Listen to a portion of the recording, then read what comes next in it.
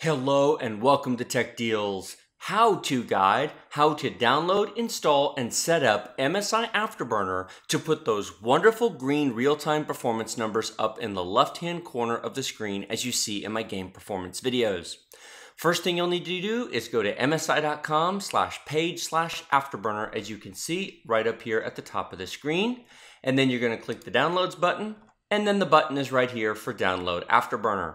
When you download it, simply run it. It will install two separate programs, MSI Afterburner itself and Rivia Tuner Statistics. You do have to let it install both programs or it will not work.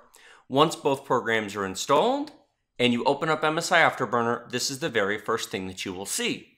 Now there's several interesting pieces of information here, and MSI Afterburner does more than just put real-time numbers on your screen. It allows you to control fan speed, clock speed, temperature limits, power limits. You can overclock your graphics card with this. Even if you don't have an MSI card, this will work with most graphics cards.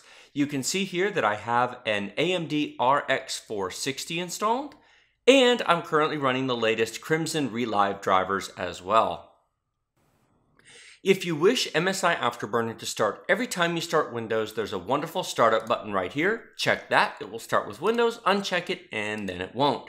You can see here we have our clock speed for our memory, our clock speed for our core clock, our actual GPU, temperature and power limits, and then your fan speed. You can turn off auto. You can set fan speed to something higher. But as you notice on auto, it's at 0% because most of the new cards are zero fan speed cards. When there's no load being put on the card, the fans don't turn. But that's not what you came here for. You want to see how to put those wonderful numbers up on the screen. First things first, you need to click on this settings button right here.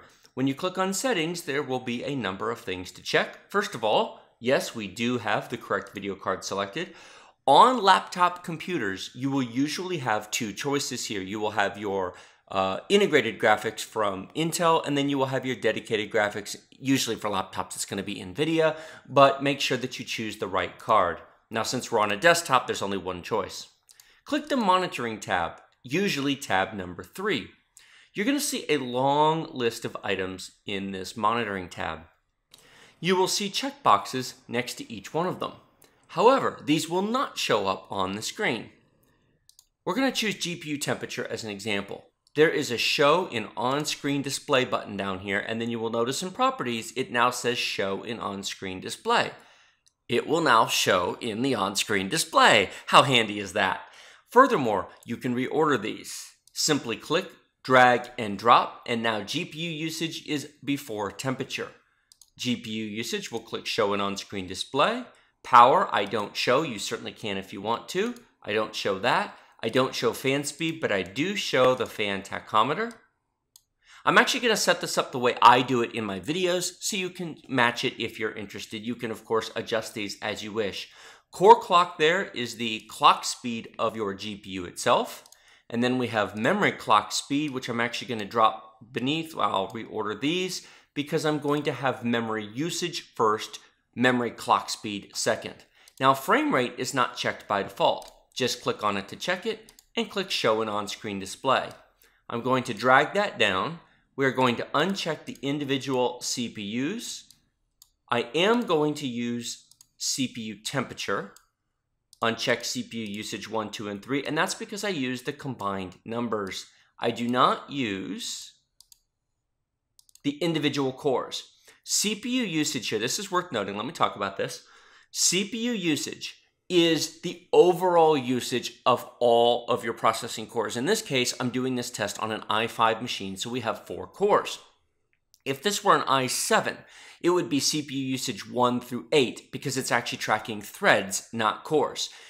If you want to display the usage of each individual thread, you can certainly check each of these here and make them in the on-screen display if you want to. I think it makes it a cluttered mess, so I just do CPU usage, and I do CPU temperature, CPU frame rate.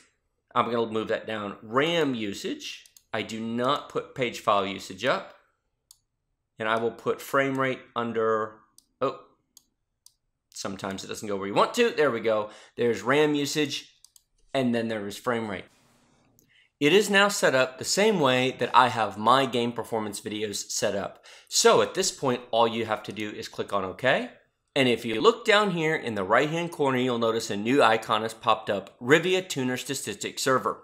This will appear anytime that you have MSI Afterburner open at this point, because that is actually what is doing the real-time numbers on the upper left-hand corner of your screen.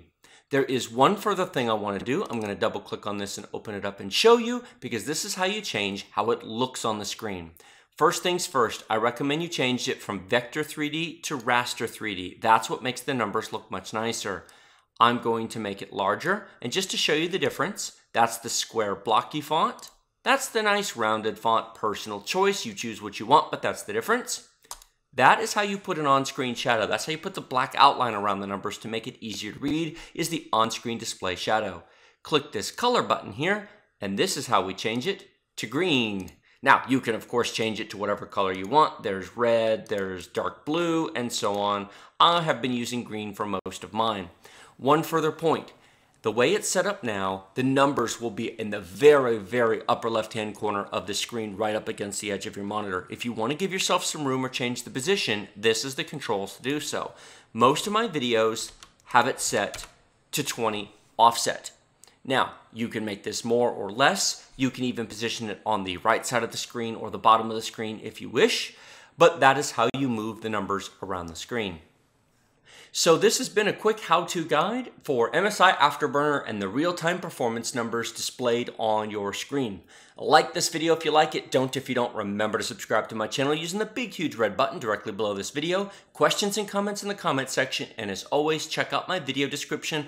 All the links down there will be very useful and helpful, and I would certainly appreciate it if you use them if you like my videos.